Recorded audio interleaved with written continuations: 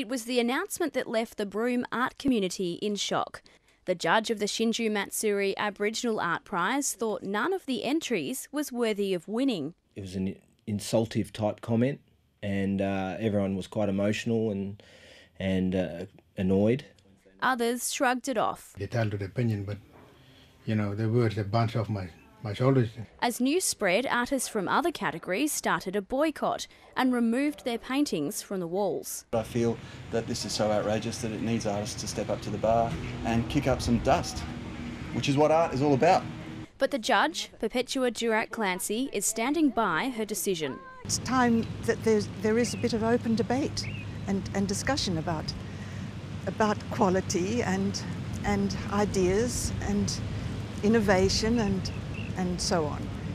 So to this extent, I welcome what's happened, even though it's taken a bit of a toll already.